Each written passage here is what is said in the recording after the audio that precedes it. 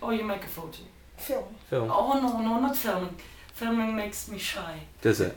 Yes. Okay, I won't film you then. Film me. I'll film Skinner. Okay.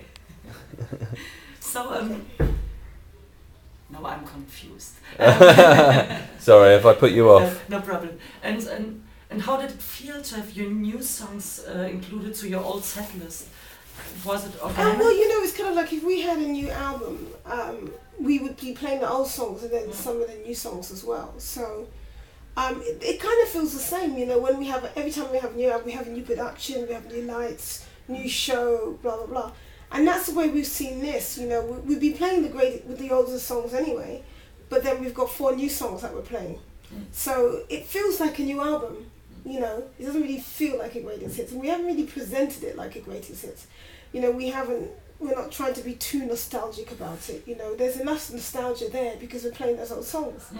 But we're playing them in a fresh way. We're doing some sequencing which we've never done before to make sure they sound fat and full, because that's the wonder of modern technology.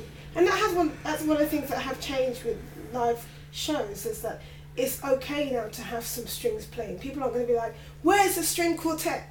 They're like, oh, we don't care, as long as the vocals and the instruments are live, if you have some additional things, it doesn't matter. So that's one nice change.